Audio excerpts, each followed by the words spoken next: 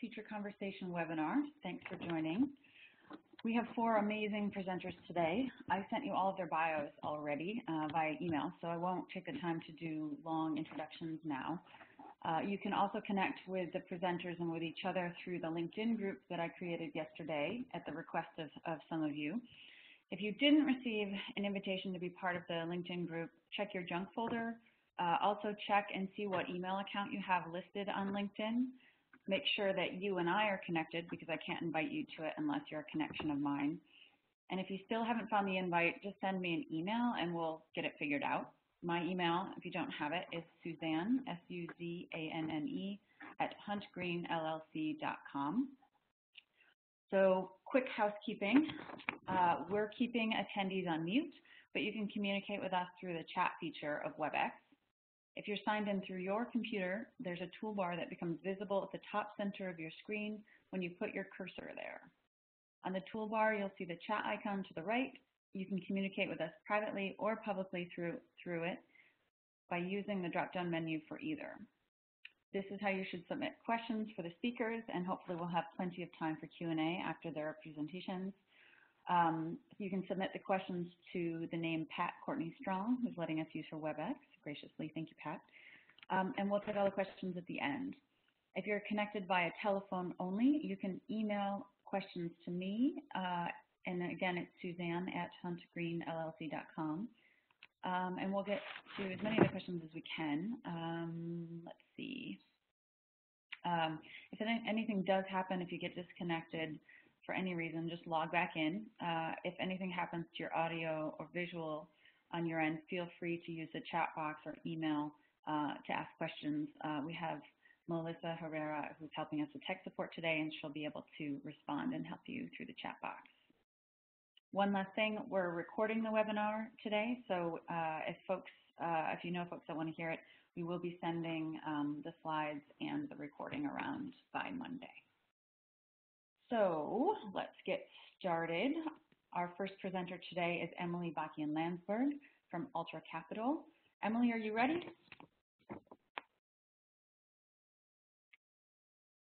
Are you unmuted? Oh, I was muted. Good afternoon, everybody, and good morning to the West Coasters. All right, thanks, Emily. Excellent. Let's actually start on slide 2 here. So I'm going to be speaking about project finance and how you might be able to use it as a tool to finance certain types of infrastructure projects that you want in your community and how to sort of best retain some of that wealth within your communities. And I'm going to provide a very high-level overview. There's all different types of money and applications for each type of money and investors associated with each type of money. And so I'm going to be providing an overview of what project finance is and how it's typically structured so that you can determine, is this a type of capital that is useful for you in your work. A brief overview of Ultra Capital. We are a private equity fund that invests equity in or cash in infrastructure projects that have a beneficial environmental impact and are in energy, water, waste, and agriculture sectors. And I'm using air quotes so you can't see, but we're small to mid-size infrastructure projects. So in the project finance world, small to mid-size is, let's say, $3 million to $150 million. And most of the projects are in that sort of $30 to $70 million range. So if you skip down to slide 5, a lot of times you hear the term private equity, and often that refers to corporate level investment or growth equity. And you might hear terms like venture capital, angel investors. These are corporate level investors who invest in companies and own stock in companies that provide a product or a service or have developed a technology that they're licensing. And those investors typically achieve their returns through appreciation of that stock, through growth of the company, and then eventually selling their shares through an IPO or acquisition or something like that.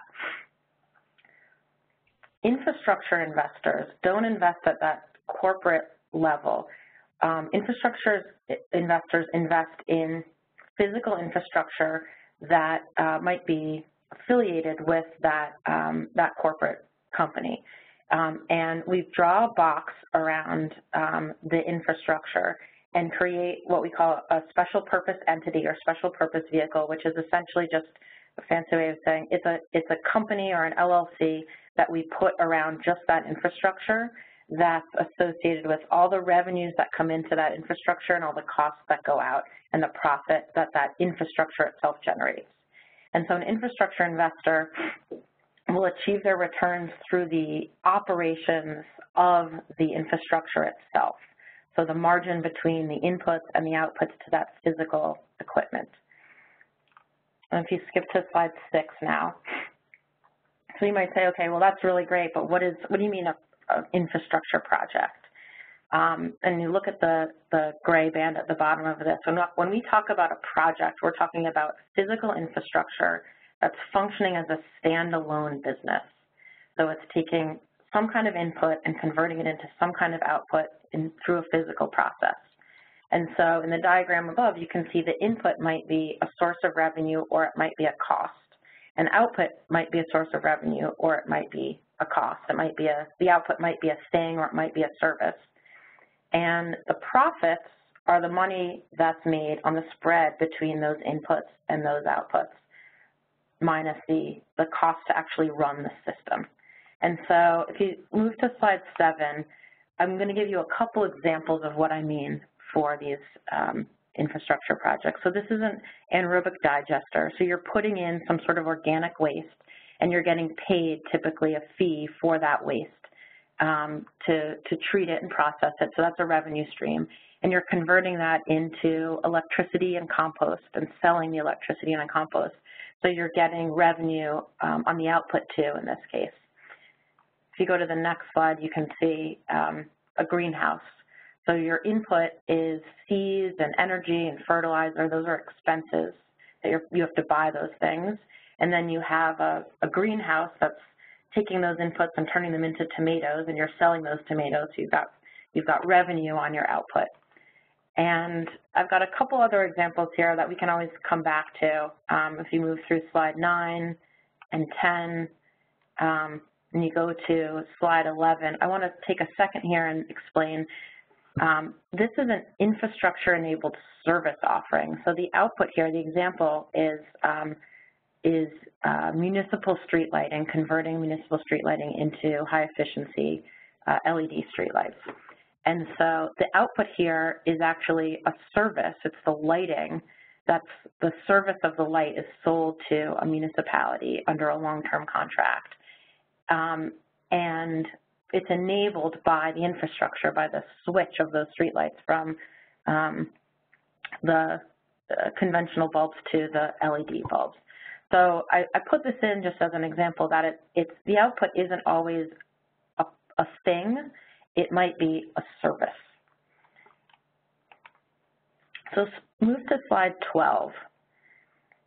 You'll hear people talk about the capital stack, and I want to break down what some of this jargon is here. So the capital stack just means what are the types of financing, what are the types of money that are financing this project, and who are the players providing those. And so typically you'll have, on the simplest level, let's say 2 or 3 folks in the capital stack. You'll have debt coming from a lender, so let's say a bank or a bond loans the loans the project money. You'll have an equity provider that's putting cash directly in and owning the interest in the project, so sort of owning the shares in that project company. And that might be private equity, it might be individuals. And then you have a project developer who's the one who's putting the project together and coordinating everything and managing it. And often they're not necessarily putting cash in, they're often putting their sweat equity in. If you go to the next slide, 13, you've got you've got a waterfall for how the profits are allocated among the capital stack. And waterfall is another one of those jargony terms that people use, and it just means the path through which those profits flow and sort of how they're allocated. So typically the money coming out of the operation of the business first goes to pay the debt service, so pay back the loan in installments. And then after each installment is made, the remainder goes first to the equity investors, and it goes to pay back the money they put in and then help them achieve certain financial returns. And as those returns are met and as that money is paid back, the remaining money flows to the project developer, who again may not have put cash in, but put their efforts and expertise in and get a share of the cash flow there. So slide 14 shows how the developer makes money. So they might, in the beginning, they might spend some of their own money and time to develop the project and put it together. And then once the project reaches financial close, which is sort of when it's truly shovel ready and starts construction, all the documents are signed, all the permits are acquired, all of that, then the financial investors might reimburse the developer for their cost to develop it, and then maybe pay them a margin for that, and then the developer gets a share in the profits from the facility. It's sometimes called a carry in the facility.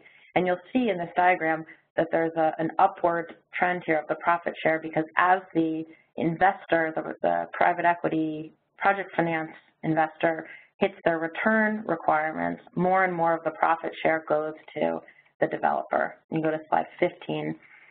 You can see for the investor, that's it's sort of the opposite. The investor has a big capital outlay at construction to reimburse the developer for the development costs, and go to, can you move to slide 15? And go to the developer, and then the profit share from the operation of the infrastructure starts high, and then as they hit their returns, they get less and less of the profit share as more of that profit share goes to the project developer. If you move to slide 16, this is speaking to Ultra Capital in particular, but you can generalize to private equity and project finance are looking for predictability in cash flows, which is another way of saying lower risk. And so the way that's achieved is through, in project finance, is through contracting those inputs and outputs so that you have over a long period of time, long term is in this case 10 years, 15 years, even 20-year contract lengths, with credit-worthy counterparties, so folks who are going to be there for that time period, for those inputs and outputs with price certainty. So it's not just there's a volatility in the market and we're going to play the market prices. There's certainty around the price that's going to be paid for those inputs and outputs so that that margin is locked in. And so we skip down to slide 18 here. This shows the lower risk it is, the lower the return needs to be to that investor. And so as a project developer, you can think of, if I can reduce the risk in a project, then I get to keep more of the money for myself. And so we're just about out of time here. I've got one more slide, I think. But the bottom of the slide shows different techniques for reducing the risk in the project, which will allow you to keep more of that, more of the profits for yourself. And that's the slide, slide 19, just as a brief overview of, for private equity, project finance, typically they deploy capital at construction, and so you need to find funding to fund the development in sort of year one here, you can see, and then the orange is where the private equity comes in, and then in the later years, the operating profits from the facility itself funds the operation. So my contact info is on slide 22, and later in the webinar, I look forward to taking your questions on this. All right, thank you, Emily. Right, our next presenter is Holmes Hummel. Holmes, are you unmuted?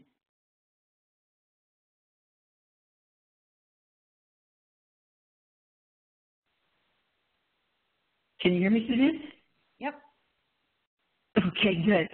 Well, good morning to the folks on the West Coast and afternoon on the East Coast. I'm honored to follow Emily, always a leading light in our field. I learn something new every time we have a chance to cross paths, and I certainly appreciate the invitation to join this group and this particular session.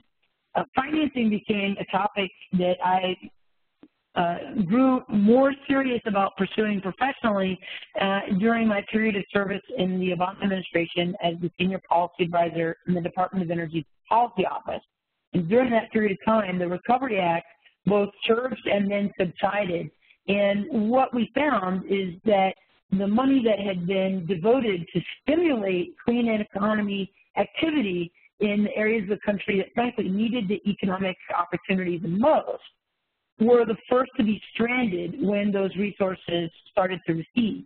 And the only way to sustain the level of investment in those communities was to look at the private sector capital flows that could reach them through the financing mechanisms that we knew would be required to cover the capital costs of all of our clean energy solutions, whether it's rooftop solar or energy efficiency, or frankly, community-owned assets that might be as large as the tens of millions of dollars that Emily was just describing. Suzanne, I think you're the person advancing the slides, so go ahead and move us forward to a picture of the basic hurdle. Oops, sorry. That's fine. There you go. That's fine. Right here is okay. I think if you tap it one more, that might be a little more information. But the basic hurdle is still there. Basically, you have to clear the upfront costs even after all of the rebates have been taken into account. And though this slide shows some incomplete text in the headline, it basically says in order to facilitate these long-term capital assets being installed, especially in places that need access to the clean energy economy the most, we have to be able to finance those upfront costs, even for people who may not qualify. And that's the next slide. So go ahead and tap through the 3 questions that are on the next slide. Are you a renter? Do you have a good credit score? And do you have solid income?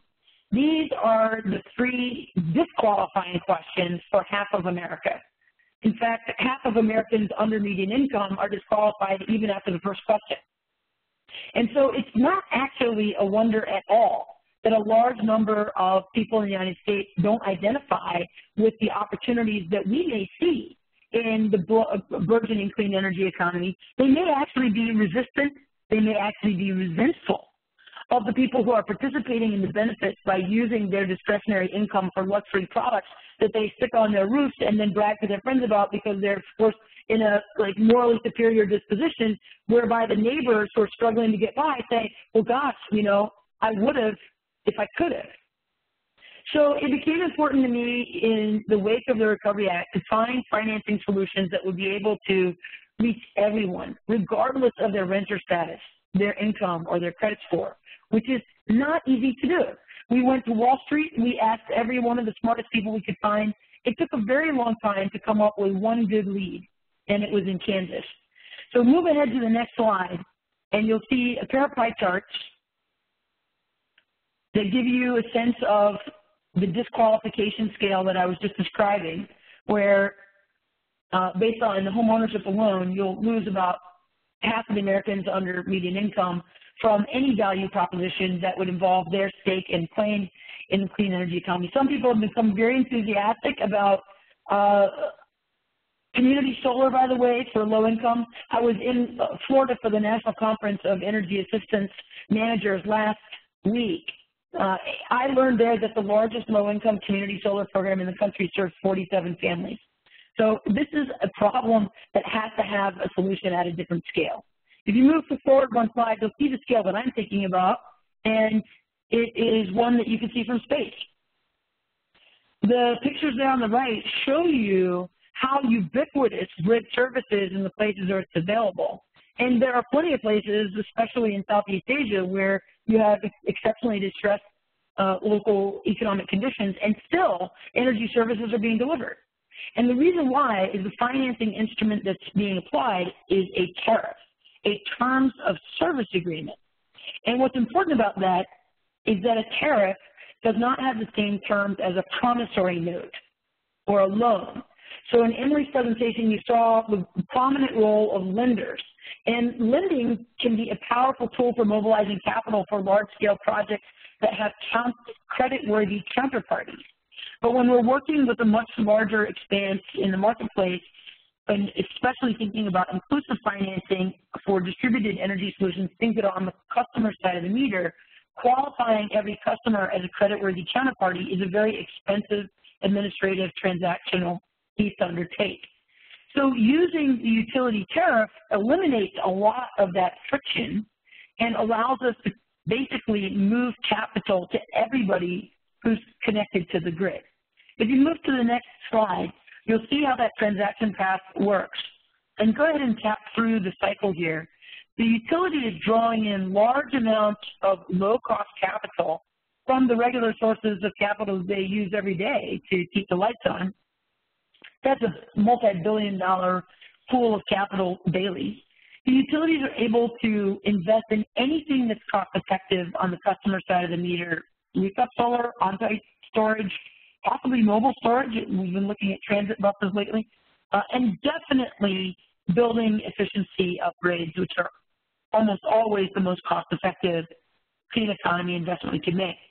Well, the investments that they make are not assigned to a person. They're assigned to the meter at that site. And the tax terms, since it's a terms of service agreement that allows them to make the investment, also allows the utility to recover its costs over a period that is less than the useful life of the upgrades, with a charge on the bill that's capped at less than the estimated savings from the upgrade. So there's a cash flow positive stream of benefits going to the customer from the very beginning. That also assures that the next customer who comes along will be better off. And that's important because successor customers who come along have to be better off, or else they may refuse to pay or want to claim that the prior investor injured them. In fact, the prior investor has created a benefit stream for them, and that's what has made it possible for successor customers to come along to an upgraded site, receive all of the benefits, and still have enough money to pay for the utility's cost recovery. Go ahead to the next slide, and I'll show you an example.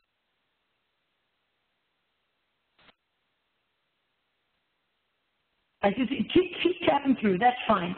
For friends on the phone, what you'll see here is the value proposition that people receive at the doorstep. I'll move through it very quickly, but it's here for your reference primarily. If you're a customer in this situation, what you experience is a contractor, a local solutions provider, your local utility, arriving with the good news that all of the energy savings upgrades that could be made to your home or building can be made without you paying anything up front. And you don't need to take out a loan, sign a lien for your property, or sign a long-term lease. You don't have any future liability other than to continue to pay the utility bills, which are lower as a result of the cash flow positive stream of benefits produced by the investment. The utility puts a fixed charge on your bill that is less than the energy savings from those upgrades. That's how it gets its money back. And if you move away, you have no obligation. The successor customer comes along, as I just explained, and uses its benefit stream to continue to pay for cost recovery. Tap to the next slide. This gives you a snapshot of the entire tariff. The terms of service agreement fits on 2 pages. It's written in plain Kentucky English because it's already been adopted half a dozen times in Kentucky. Also in Kansas, also in Arkansas, New Hampshire. There are utilities that offer this in North Carolina. Go ahead and go on to the next slide. Simplicity and brevity have been an asset when moving this policy forward because you do have to bring some stakeholders along. If you chop through, you're going to see some green circles come up first. And the green circles are going to show you where these inclusive financing programs using the pay-as-you-save system are already available. And the blue ones tell you places that are already in the pipeline looking for implementation in the next 6 to 12 months. They're clustered in the southeast, which is no surprise because that's where we have a heat wave of distressed economic conditions that hasn't broken for a century. That is really a thunderclap aftermath of the Civil War that I think the United States still has some important reconciliation to address. If you think about what's happening in this map, you need to go to a different kind of map to see which utilities are leading. So it's not just the region is important, but to see which utilities are leading. And if you go to the next slide, you will see that most of the utilities leading this frontier on innovative financing that allows all people to participate are actually nonprofit utilities that are owned by their customers, where the consumers and the shareholders have aligned interests. And the electric cooperatives are not known to be progressive organizations, so why on earth would they be leading in this field? And the answer is a little known fact that 90% of the persistent poverty counties in the United States are served by electric cooperatives. So if you were actually trying to open the clean energy economy to everyone, there would have to be a solution that would work for electric cooperatives that serve these persistent poverty counties, or you'd have to keep searching. So what's amazing and exciting to see is that the cooperatives that are leading the way have found good solutions. They're extremely pragmatic and not politicizing their solution set. They're simply going to market and saying, we think we have something that works, and here's how. Go ahead to the next slide. This is an example transaction that if you move through swiftly to show the full set of lines, you'll see that in Kentucky there was a program operator that authorized a $10,000 investment at a place where the cost recovery would be 15 years. Their cost of capital, as most utilities' cost of capital, is very low. The estimated savings was $100 a month, and the charge for cost recovery was $70. That left that customer with $350 of additional cash per year, which in a place where the household income may be, barely $1,000 a month, that's actually an outstanding opportunity for them. Even if their household income was $2,000 a month, it's still a source of relief when it comes to the cyclical patterns of seasonal energy poverty that we see with high energy bills in the winter. Move ahead to the next slide so you can say, well, that looks like a loan. Well, the profile of the map looks like a loan, but if you see here the attributes of a loan-based transaction compared to a tariff, they're very different. Here's where I'll need to leave the scholars among you to use the PDF to study this table later. What I really want to show you is the next slide about not only that a tariff-based term is different than a loan, but that you get different results. And so here is a graph that shows you what happens when you move away from debt-based instruments and use tariff-inclusive financing terms instead. Basically, the first thing that happens is twice as many customers are eligible. And then when they get the opportunity to participate, they say yes 5 times as often, or the majority of the customers in every utility program that's built on this model. More than half of the customers that receive the utilities offer to invest accept it. And it's not only that they say yes. When they say yes to bigger projects that reach deeper savings because the risk profile for them is so much lower. And these 3 factors are multiplying factors. More customers saying yes more often to bigger deals. That's 2 times 5 times 2, that's 20 times the capital flow. And you'd think that that would just be theoretically impossible, except for we're witnessing the exponential growth when utilities turn the switch. If you go to the next slide, I think you'll see a case study from Arkansas. That's exactly what's up next. There was a best practices on-bill financing program in southern Mississippi River Delta that's in southern Arkansas. They had a best practices loan program that they switched to a tariff. I think it took them barely 90 days to get that program up and running after they got unanimous approval from the Utility Commission. And though it was a small program, what they showed is when you hold everything else constant, they doubled their customers. They were able to serve renters for the very first time. 100% of the renters that they approached with an offer said yes, and this average project size doubled. So double the customers, double the project size. They got to $1 million within barely 100 days. Go on to the next slide. I think this is the last line in the selections here, and the point that I wanted to make was that you can do this not only on a single transaction. I gave you a picture of what a single transaction looks like.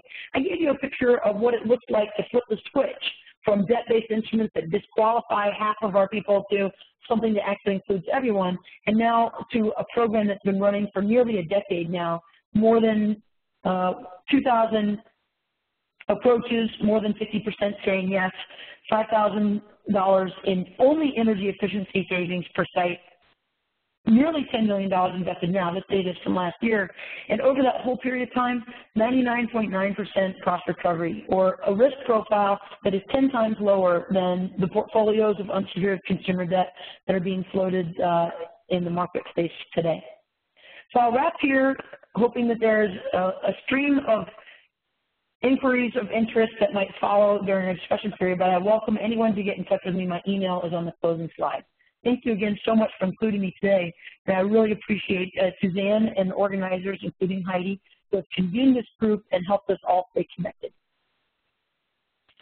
My pleasure, Holmes. Thanks so much for taking the time to do this, and thanks so much for all your amazing work. And I have a bunch of questions. I'm sure everybody does. Just please do send the questions in ahead of time, so when we have duplicates, we can kind of collate them. Next speaker, make sure you're off of mute, Stacy. Stacy Swan is going to talk about blended finance for resilience. Yeah, and thank you, Suzanne and Heidi and Patrice and the rest of the organizers for pulling us together for this webinar. This is fantastic. And really also thanks to the other presenters. I think the range of different topics here is very interesting.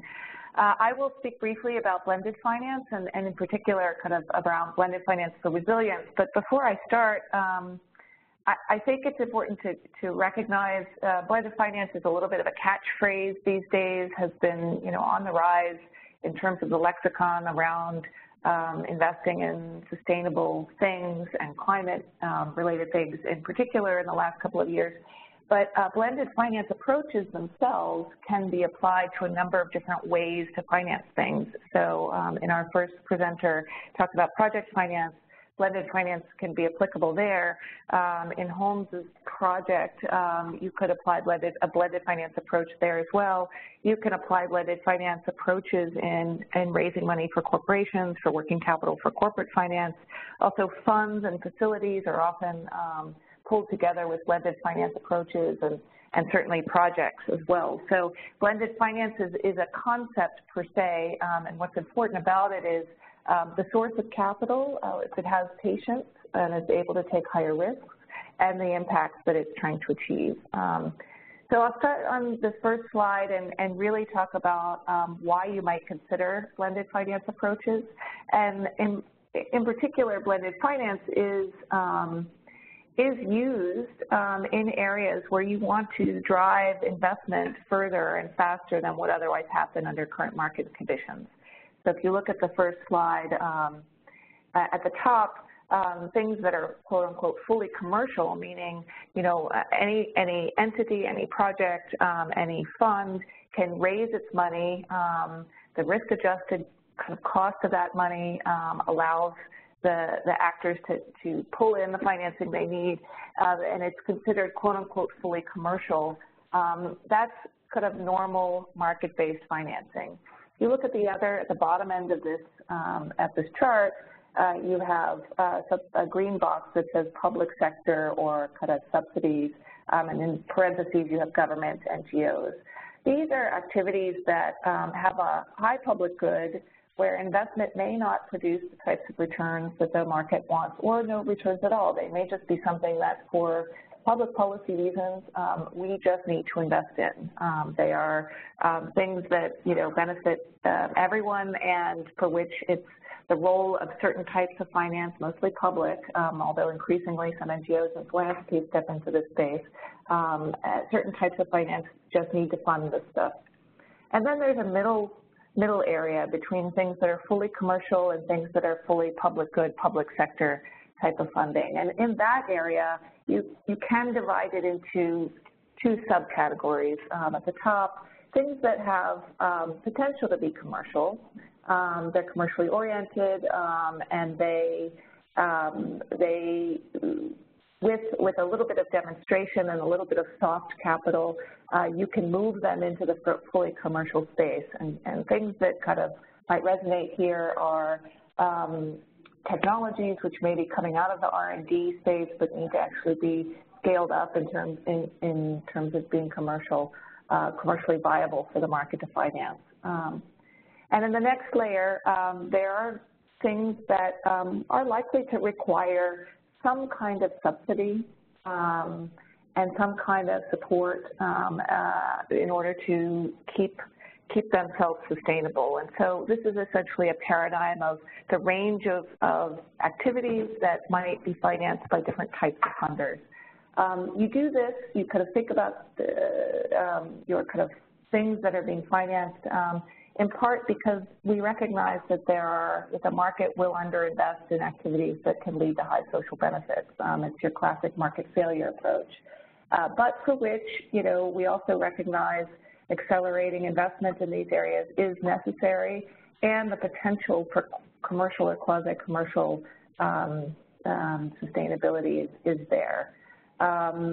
You've used blended finance approaches to fill the financing gap for entities in this box zone, and what the blended finance sources of capital does is it reduces risks for investors, and it catalyzes things that currently can't be fully commercially financed.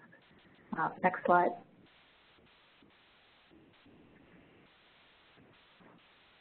Great. So this particular presentation focuses on resilience and why you might need to use a blended finance approach for enhancing resilient investment. A number of you may know about similar approaches in clean energy and climate smart agriculture, certainly in infrastructure. I'll focus my comments here on how you might do this for kind of resilience, but there's a number of different ways you can apply this. So at the moment, in many markets, there are very little or no dedicated sources of financing for enhancing resilience in investment, and there's not a lot of ways to articulate that or quantify that. There aren't as many tools or applications for understanding what will kind of make something more resilient or resilient to a changing climate. Sometimes in the financial ecosystem, there are gaps at the local level where, local financing just doesn't exist for these types of activities. In some cases, there are gaps at the national level, and even in some cases, there's still a lot of confusion or maybe misunderstanding about what financing is at the international level with international financial institutions or actors. And in the absence of these types of financial facilities that are providing blended finance for resilience, building in resilience and financing resilient infrastructure is not likely to happen quickly. So having a specialized blended finance entity that works locally or nationally that can help fill the financing gaps, that can leverage private investment in parallel with mainstreaming resilience efforts across all of the financial ecosystem is important. Next slide, please. So when would you consider using, quote unquote, a blended finance approach to doing this? Again, in the first slide, I kind of articulated, let's say, kind of a theoretical paradigm of where the market-based financing activities might sit and where public goods, financing of public goods might sit, and this kind of gray zone in between. But it is not a silver bullet. Blended financing can only do so much. It is one tool among many to achieve these objectives, and it's effective in certain circumstances, particularly where the market failures that exist lead to high perceived risks of an activity and potentially some real risks. So, and where having funding that is a funding source that is quote unquote blended or a blended finance funding source can actually help demonstrate the business case for commercially viable activities and prove to other investors, both in that demonstration and in the future, that that particular activity doesn't have the kinds of risks that are perceived.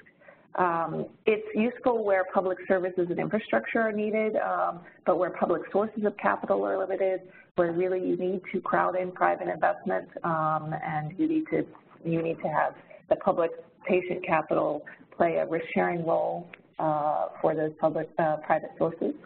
And it can be useful where there are subsidies, but they're time-bound and commercial sustainability is expected. This one tends to be somewhat tricky in the space, in the kind of quasi-public goods space, because subsidies are everywhere, and blended finance is in itself a subsidy. But the idea here is really to balance the desire to catalyze something with the desire not to distort markets. And when you talk about subsidies generally, a lot of the criticism is about distorting markets. Blended finance sits in between kind of the need to, the desire to catalyze markets and the desire not to distort markets. But it may not be that effective where you have a regulatory framework that may not be supportive or maybe working against you. And in particular, if you've got subsidies embedded in the system for things that are running counter to your objectives.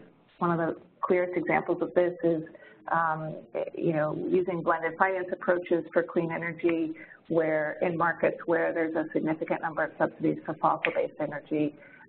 While you may still choose to use a blended finance approach to finance your wind farm or your solar project, you really need to be sort of calling out with the public policymakers the fact that their subsidies on the fossil side are kind of pushing, creating headwinds for you. Where the perception of high political risk is great, this is one where you may be able to use a blended finance approach, but you may not be able to get private investors or as many private investors crowded in, regardless of the success of your demonstration project, until this perception is reduced. And in some cases, with early stage technologies, you might want to not consider using a blended finance approach, but rather look for R&D funding.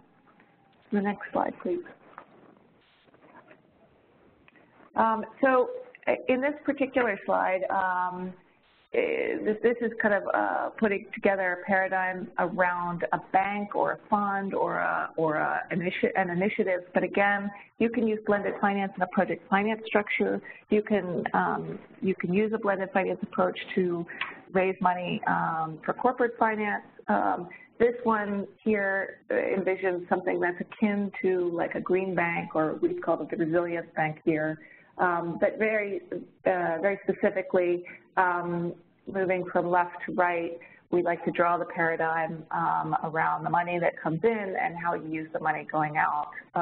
So on the money in side, you might be raising, your blended finance sources might come from public sources or philanthropic sources, but the characteristic that is common between the sources that you're raising is that they're patient and willing to take more risk. So in this particular case, if you were talking about a resilience bank at the local level to finance, resilient infrastructure, you might look to raise money from the federal budget or from the state budget or from philanthropic sources that may want to support the low carbon, climate resilient type of projects that this facility would invest in the market.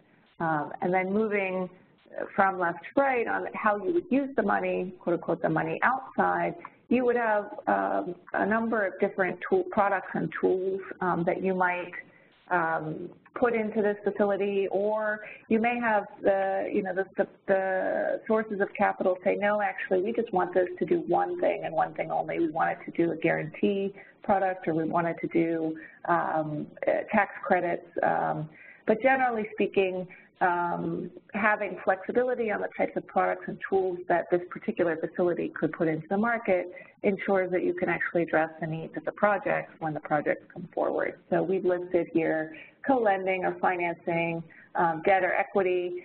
In this case, the kind of quote-unquote impact of the blended sources of capital would be to reduce the either the pricing or extend the tenor, or allow for greater patience in terms of structuring the security package, or a combination of a number of those things. risk mitigation and credit enhancement. These are things like guarantees, first loss facilities, potentially underwriting or supporting kind of bond issuances. On the innovative financing, these are kind of concepts that could use some sources of blended capital to get them off the ground, either supporting, collecting or aggregating tax credits or lien-based financing. And then a lot of projects for which blended finances that are eligible for blended finance may also need ancillary technical assistance or capacity building, particularly if they're small. The benefits that come out of this is essentially the ability to finance enhanced or upgraded infrastructure, the things that the blended sources of capital are looking to achieve in terms of impact. Potentially fewer financial economic costs, more losses and damages, but ultimately the concept here, particularly kind of for Resilience Fund or Resilience Bank, is to produce more resilient communities, including economic, financial, and social resilience, and reduce the systemic stress when bad things happen. Next slide, please. Okay, so there you go. How much time do you need, Stacy? I can wrap it up.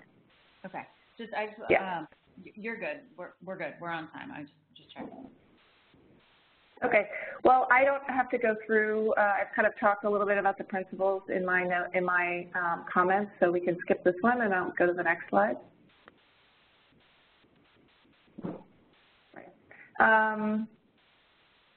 Right. So these are just, I've also talked about this in a couple of my comments, but essentially the blended finance approaches, whether you're using it for resilience, whether you're using it for clean energy, whether you're using it in a project finance structure, whether you're putting a fund together, a facility together, they're really meant to kind of help close the financing gap and provide some funding that helps bridge a gap in financing, pricing, structure, tenor, or combination. They are meant to take greater risks by nature, and they're meant to enhance credit in many cases, or a combination of all the above. And here on the right-hand side, you'll see a couple of examples of some funds that have been put together or banks that have been put together that use this approach. I'll stop there. And thanks, Suzanne, and the rest of the organizers for putting together this webinar. Sure. All right. Harriet, are you unmuted? Yes, I'm here, Suzanne. All right. Take it away. Thank you, Suzanne, and thanks to Heidi and the other organizers. This is a fantastic webinar, and I'm learning a tremendous amount. Can't wait for the discussion. The project I'll share with you today is utility asset securitization, which is a way to save ratepayers money, return utility capital quickly, and also provide private transition assistance funds to communities and workers adversely affected when a power plant closes. Next slide, please. So here's the challenge. Coal-fired power plants across the country are closing, which I know all of us on the call who care about climate are very supportive of. Environmental regulations are getting a bad rap as being the reason that's happening, because today, quite honestly, the plants are less economic. In 2016, natural gas was used more than coal for electricity generation. Natural gas and wind are now cheaper for electricity generation than coal. So more plants will be closing, which does pose a political issue related to the impacts in communities. Next slide, please.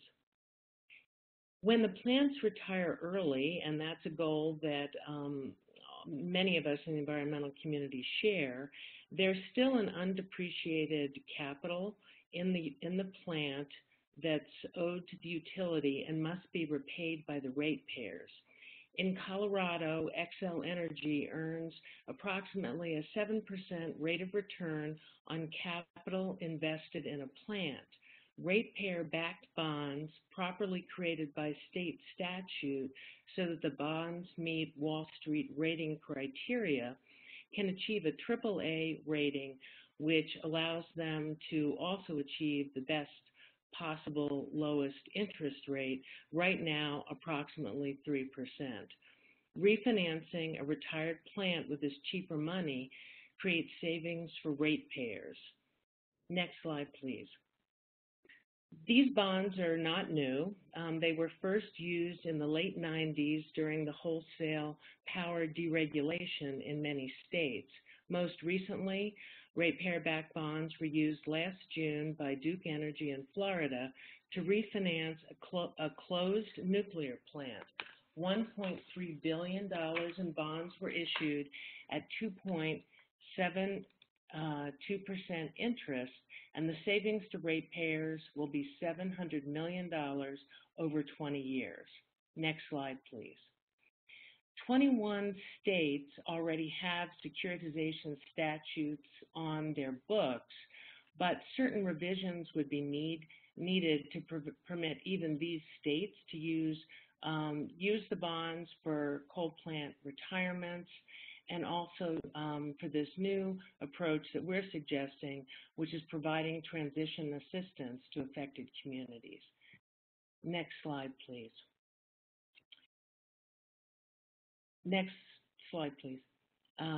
Let's look at the plant cost structure.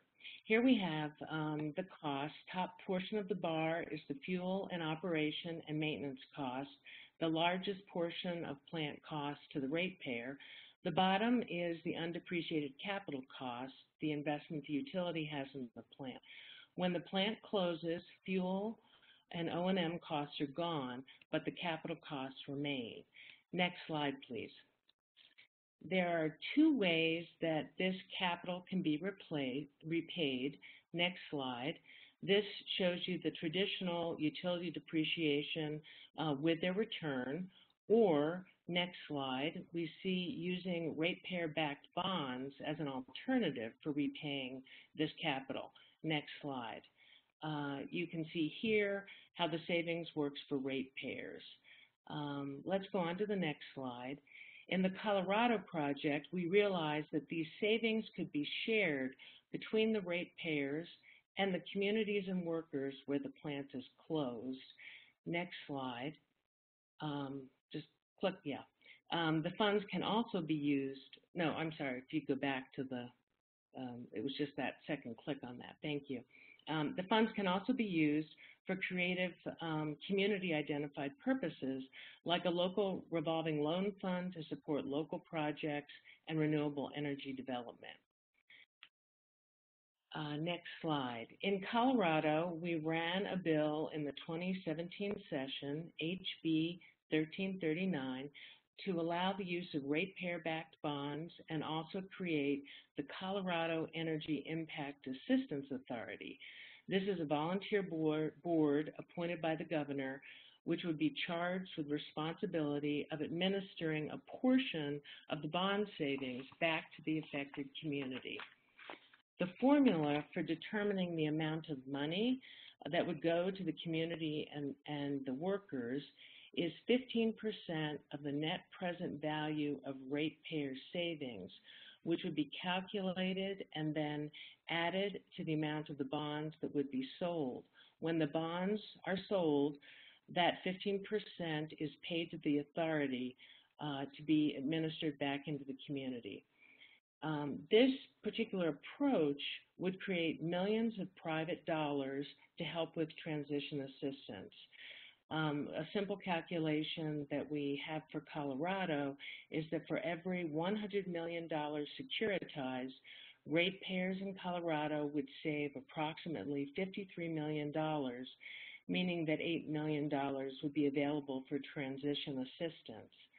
Most plants have multiples of $100 million in remaining capital balances, so on average, we estimated that $16 to $24 million in private dollars could be available to go back to the communities for transition assistance. Let's go to the next slide. The transition assistance is key because you can see here the cliff effect that happens when an asset like a coal-fired power plant is taken out of the local tax base. Next slide, or next click. The funds from transition assistance can help smooth that transition while the community works to find new investors to come in and put other kinds of businesses into the community. Next slide. What our bill did was propose simply creating this financing tool. It did not require any plants to be closed. It would have just made this alternative available should a plant be closed and if the utility chose to actually use the bonds. The process would have been handled at the Public Utility Commission and was not intended to provide any kind of adverse impacts to the communities where plants are located. We also had a provision in the bill that if the coal for any of the plants was actually mined in Colorado, support funds could go back into communities where the mines were located to help with miner retraining and some tax-based replacement in those communities. Unfortunately, our bill, while it did pass the Democrat-controlled Colorado House of Representatives on a party line vote, failed to actually, in the state Senate, which is controlled by the Republicans, it failed to get out of committee and get to the Senate floor for a vote. We had pushback from mining interests in the state, and there was also concern from communities that the bill would require the closure of their plants, and that was obviously something that was unacceptable. So that was a disappointing loss, but we know that in Colorado, with our very mixed political situation, it can take 2 or 3 sessions to actually pass legislation that's new and innovative and something that people need time to understand. Next slide, please. Here are some of the lessons that we learned in the legislative session. And for any of you who've worked in legislation, I think you understand the need to start early with educating the interest groups. We also identified the key support that we needed for the bill. And we discovered that the iterative process of feedback and amendment was critical, although unfortunately this time we were not successful. Next slide, please. We are currently in the process of planning our strategy for 2018. We're receiving quite enthusiastic support from some of the communities that could benefit from this now that there's a better understanding of what the bill could do for them. We also have great support from labor because unions are particularly aware of the adverse impacts on their workers. We're in the process of consulting with some other states around the country who are interested in picking up the securitization idea, and we'll be continuing to work on this for the next year. Thanks so much. I'll be happy to take some questions. All right. So I just want to applaud all of you on just how innovative the work that you guys are doing is. It's just, you know, there's so many barriers out there, and you guys are, and they're really tricky to overcome, and you guys have found some really interesting solutions. And speaking of barriers, this webinar actually was instigated by conversations we had months ago. And Emily, I wanted to ask you to talk a bit about some of the gaps that you saw and some of your thoughts around them. And then I'll go to Holmes, and I'd love to hear more about what's holding back your solution now that you've got such a successful track record. Sure. I think historically we've seen project development coming from certain groups putting projects together and coming into a community and installing a project there. And oftentimes that's a really successful model. But I think there's a gap where communities aren't looking internally and saying, what types of infrastructure projects do we need for our community and do we want in our community, and proactively developing them themselves so that they not only have the infrastructure that they want, but are also able to benefit from that directly financially. And so I think to the extent that we can educate folks about project finance and about the financial instruments that are available and the types of investors that are out there, and how to both structure or put together, design an infrastructure project so that it will be attractive to those investors and good fits for those types of financial instruments, and communicate and package those in the right way, there's a lot more opportunity for those communities to have more power and more wealth retained within their communities. So one of the things that I'm really interested in is how we can share that information so that folks can develop the skills and develop the projects themselves in their own communities for their benefit. Great. All right, Holmes, and you guys can turn your cameras on. Holmes, I think you can when you're answering, if you're able or not. Either way, it's just nice to see everybody's faces. And again, the question I was going to ask Holmes while she's unmuting is, you know, it seems like you're having such incredible success. It seems like, you know, you'd want to, you know, that would scale all over the place. What's holding you back, and are there any things that are open?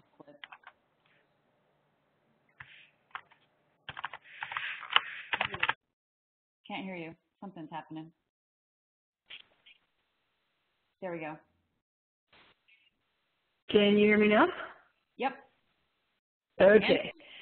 Well, the answer to the question is, I think that the interest is spreading as two things are happening. One, a fair degree of uninformed chauvinism is being contested by people who don't live in rural, destitute landscapes, who are starting to take note that the people who told them that they would have to wait to become a part of the clean energy economy, or somebody would come back around to them later with a Habitat for Humanity style invitation to participate, they're not taking no for an answer. And they're starting to demand solutions, and they're able to see that there are solutions available. What's regrettable is that the investor-owned utilities have thus far continued old script of anything that diminishes my sales is bad for my shareholders, and therefore I'm just going to slow walk it, sandbag it, slow it down. I'm not going to pretend that I even know that it's there. And so some of the civic interest groups have started to get more assertive with them and their regulators. What's been interesting is in the last 90 days, the Climate Strategies Accelerator, backed by the Packard Foundation, recognizing the impact of inclusive financing, has listened to the Clean Energy Works proposal to split the switch again, not just from debt-based financing to tariff on-bill financing, but from financing for energy efficiency to financing for electric vehicles, primarily electric vehicles that are owned in public infrastructure fleets because they have high passenger carry and high duty cycle, so they actually reach the cost parity line first. So to answer the question bluntly, what are we doing to make it go faster? We're actually moving to clean transit. We're spending more time with transit operators and commissioners talking with utilities about how they could be increasing their sales while increasing energy efficiency, accelerating electrification in the transportation sector, and getting more accustomed to using tariff on bill financing for anything that's on the customer side of the meter, including real estate upgrades. And so communities that are interested in eliminating the special packages of asthma and cancer-causing diesel fumes that are delivered to low-income neighborhoods in every major city in America have been quick to say, well, if that's our first step into the clean energy economy, that's a good one. Let's start there. And I think by the end of this year, we should have some good news on the first tariff on-bill programs for clean transit that will help bring down more of the barriers of resistance that have been more associated with just allergic reaction to energy efficiency than to anything related to the financing. That is super interesting. I don't know if you guys can see me. That's super interesting, especially because you know, the utilities are seeing solar and batteries, you know, and grid, people leaving the grid is such a threat to their business model, and then you bring in electric vehicles and it's this huge shot in the arm for them. So that's brilliant. I love it.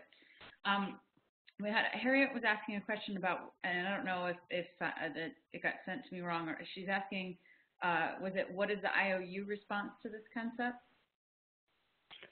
I may have touched on it briefly, so I'll be even briefer here, which is that the investor-owned utilities in New York and California, Chicago, and North Carolina have been attentive.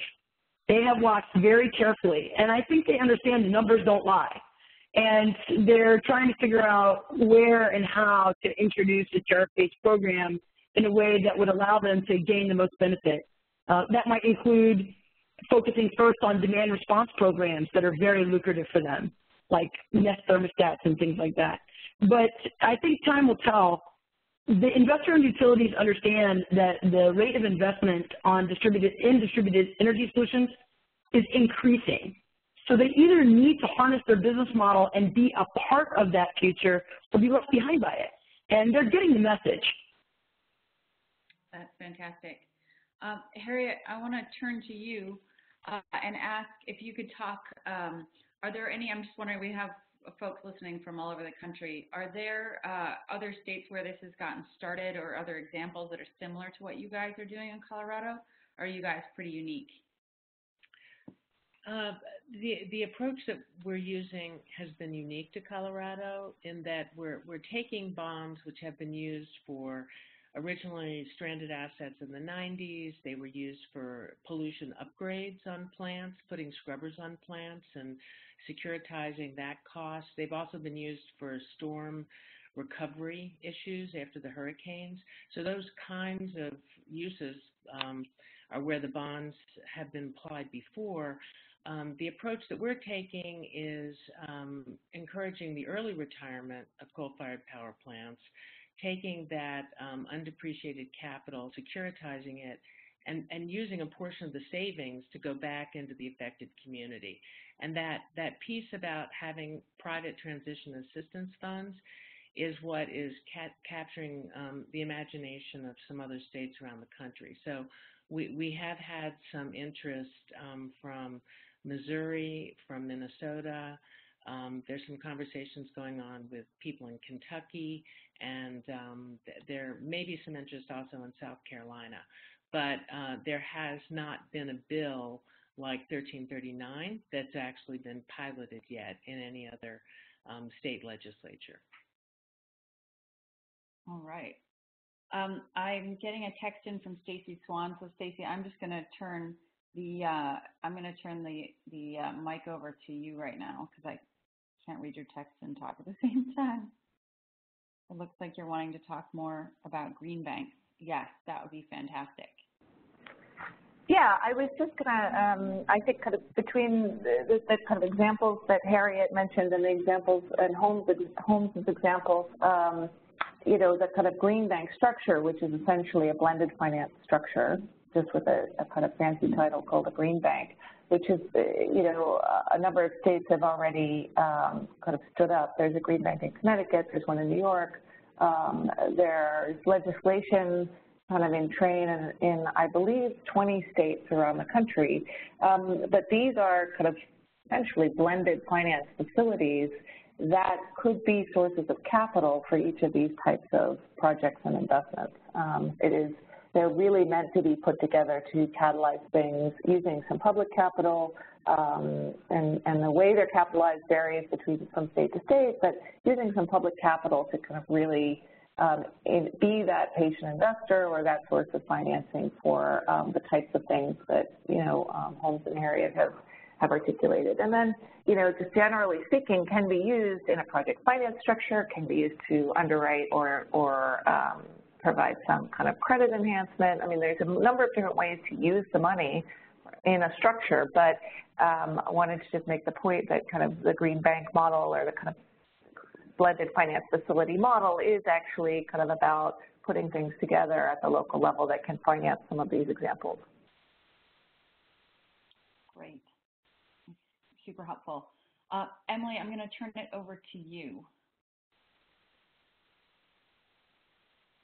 A question for you, Stacy. Thanks. This is a question for you, Stacy.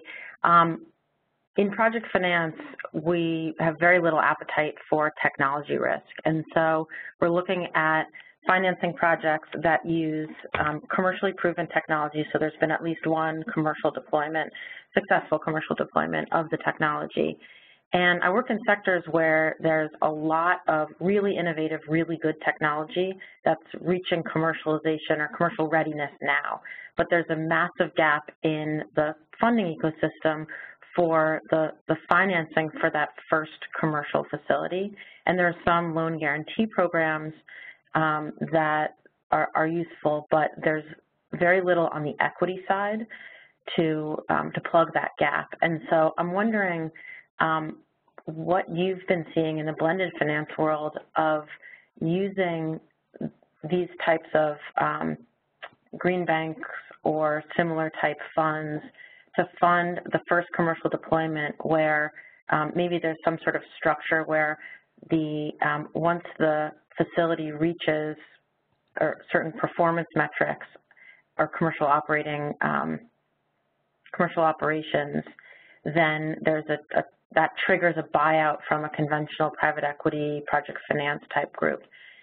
Have you seen any programs like that or examples like that in the market? Yes, internationally, but not frequently. And I will say one of the kind of the unintended consequences of the kind of rise in quote-unquote blended finance facilities is that the sources of capital, mostly public sources, but also some philanthropic sources, have gotten a little bit, I would say they've kind of, there's been a little bit of a, kind of getting lost in the mission type of evolution. For example, the ability to take public sources and catalyze private investment is also for them, for their own kind of purposes, the ability to maximize their own bang for buck, right? Public coffers are limited, philanthropic sources are limited. They want to maximize the amount of private funding they wrap into, their dollar can kind of catalyze. But they also have their own risk appetites. And in the context of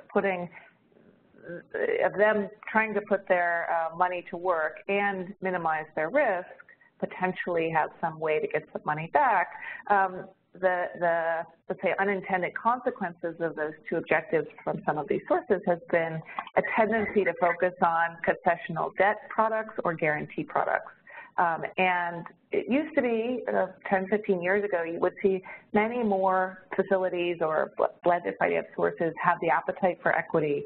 And that started kind of decreasing in the last 10 years or so. And now you're starting to have a lot of people say, look, like in a 10-year period where interest rates have been so low, your concessional debt product really does nothing to move the needle on my project financing raise, right? And what could really be useful is some equity. And isn't the kind of function of your money meant to be patient and take this kind of risk? But there's fewer sources out there today than there were 15 years ago that was willing to do the equity investment or the kind of patient equity side of things. We're starting to, we're definitely having those conversations, particularly with, some of the international sources of blended finance, but also for us, it's kind of two different, let's say, kind of sources. There's the international sources and the very, very local. Very, very local tends to have more philanthropic money. So some of the PRI-related activities of philanthropies, program-related investments, where they want to put their money to work, they're starting out with this paradigm that says we really want to put some of this money to work in non-grant ways so that we can leverage in private investment and maybe get some returns. They're starting out with a paradigm that they're going to do concessional debt, and I've had a number of discussions with those folks saying, look, actually what the market really needs is some equity-like investing. And if you don't have the infrastructure to do an equity investment, to be a shareholder, to sit on boards, to kind of manage an equity investment, then make your debt product look like equity and act like equity in the structure. because that's what the projects need. They don't need as many guarantees, particularly for what you just described. They may need some guarantees that the equity is more valuable in a way.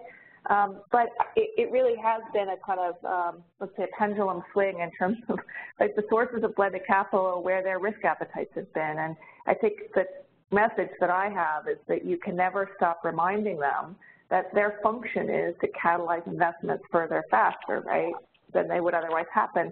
And the manifestation of that, what structure goes out in product is less of the issue than, you know, at each investment, figuring out what's needed and how best their money could be used, right? So anyway, I don't know if that helps answer your question, but that's definitely something that I've seen, and that, you know, we're trying to at least push a number of the folks that we talk to recognize that the function of their money is to take these higher risks.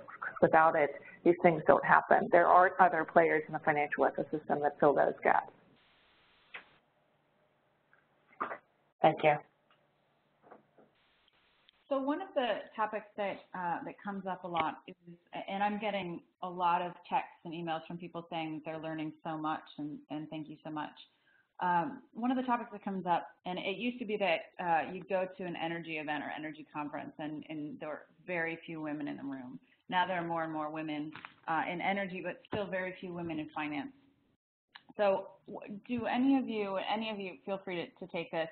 What advice do you have for other women in terms of how to increase your confidence and enhance your skills and knowledge in the realm of finance? It seems like, you know, a lot of folks start with a policy background or a science background or an advocacy background and discover that their big barrier is finance. And are we lacking ways to self-educate in finance?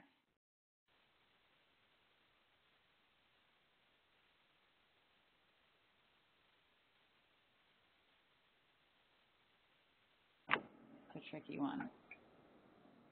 It's kind of one of those learn by doing kind of a thing. Is that what I'm guessing? Well, I'll take a stab at this. Can you hear me? Yeah, go ahead, Emily. Okay.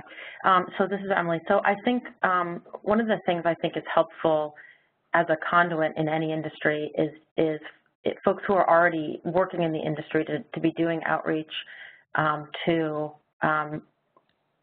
people who want to move into it or who are you know, younger on the career ladder, and giving them more exposure to it, and demystifying it also, taking, you know, especially in finance, there's so much jargon that I think it can be off-putting for somebody who's looking at it from the outside. And so the more we can break down some of that jargon, because it's actually not that complicated, and communicate that, I think it makes it a lot more accessible and therefore a lot more interesting to folks to come and get involved. Yeah. Stacey, did you want to add anything? Yeah, I mean, I think this is a really important topic, both in the energy sector and in the finance sector. And when you put the Venn diagram together, really in energy and finance, but and the kind of efforts to ensure balance and inclusion across the sector and up and down within companies, you know, absolutely has to be continued. I was in an event last week where someone said, it's like rolling a rock uphill. You can never stop pushing, because it's really amazing how far we have to go, and we keep making these kind of strides backwards. I think in energy, there's kind of some paltry numbers. You know, in the United States, you know, there's only 14% or something like that of women in senior management in power and utility companies, and on boards, you know, kind of 5% or something like that. And then when you think about women on boards or women in leadership, you know, it's not one woman that you need 3 women at least, because you don't want one woman kind of representing on her shoulders single-handedly the perspective of all women, right? This is about inclusion and diversity, not just having a token woman kind of out there. And that's the same, and or worse in some cases in finance. you know, and without kind of that representation, both in energy and in finance and in energy finance together, I think you know, we have a long way to go for gender-focused programs and things that impact, you know, women, particularly internationally and in emerging markets. They just are kind of somewhat overlooked or could have the potential to be overlooked. So from a very practical perspective, you know, reinforcing each other's kind of good work, you know, celebrating each other's successes, mentoring at all levels is very important. When I'm at conferences or in meetings where, you know, there's one woman on a panel, you know, kind of reinforcing her message when you're standing up to you know, ask a question of the panel is important. You know, there's a lot of different small things that we can do, but a lot of work needs to be done kind of across and up and down through both these sectors, and definitely in the intersection. I don't know if there's, I think there's a lot more women in energy finance than there is in just finance, but there's still a long way to go.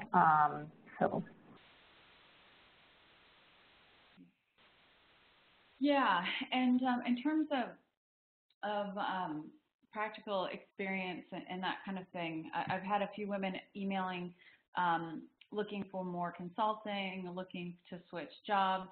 And so I just do want to remind everybody that the LinkedIn group is up now, and there is a tab for jobs. So we can start posting both people looking to hire and looking to be hired on that. I think unless we have other questions, I want to give all of the speakers a chance for any final comments right now. And if you've said all that you want to say, that's fine too. And then we can wrap up. I also want to remind listeners that if you have suggestions of any sort, suggestions for next webinars, following webinars, please send them to me at suzanne@huntgreenllc.com.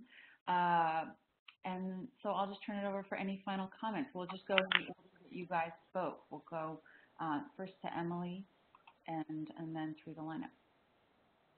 Thanks. This has been phenomenal. I've learned a lot, and I appreciate the opportunity. And just following on to what you just mentioned about the LinkedIn group and the conversation we're having on it, getting more representation in the field. Maybe one of the ways we can use the LinkedIn group is for folks to post when they're going to be at a industry conference and try and meet up. Just, you know, everyone can find a time and grab a glass of wine together or whatnot, and that sort of networking, I think, will continue the cross-pollination and also help facilitate some of the relationships that we were just talking about to help people get deeper into the field.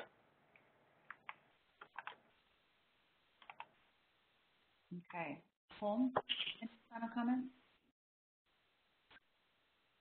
Hi, I want to thank the organizers again for giving us this chance to be in exchange like the other folks who've contributed today. I've learned so much from the expertise that we've seen as part of the program, and it just reminds us how rich this network can be when we breathe life into it. And so I pledge to continue to be responsive to people within the group that have an interest in being a part of what I hope will be a very exciting next chapter of the clean energy economy's growth, where it moves beyond the early technologists, enthusiasts, the folks who can afford it, to everyone who needs it. And I would like to extend myself to everyone in the group as someone who provides resources and support if it's something that you think is a fit solution for the challenges that you see wherever you are. Suzanne and Heidi, thanks again for organizing the occasion, and Pat and Courtney for hosting us. Thank you so much. Stacy? Yeah, sorry, my mute. So yes, thank you so much for hosting this. I too have learned a lot and have humbled by the other presenters. I think there's a lot to learn from each other, and I hope that we could do more to demystify and spread the word about about how to be more innovative in finance to accelerate, you know, the low carbon transition we need to make. I'm happy to. I want also to say first to you, Suzanne and Heidi and Pat and Courtney, thanks for this platform and also for pulling us together as a community. This is really important, and I'm happy to contribute anytime and always available to answer questions and be part of any organizing that you guys might want to do. All right, and any last comments, Harriet? I would just like to extend my thanks to you and the organizers for this great session. I'd like to encourage everybody to take some time looking at the slides. I've learned so much, and I'm intrigued by the idea that you take bits and pieces from each of the presentations, and you can come up with creative solutions for whatever finance problems you're looking at. So please reach out if any of us can answer questions, and don't hesitate to mix and match the concepts that you learned today. Thank you. All right, thanks everybody. We will send an email out soon with the slides and the recording and information about the next webinar. Thanks again, everybody, and thank you so much, Melissa, who was on doing tech support.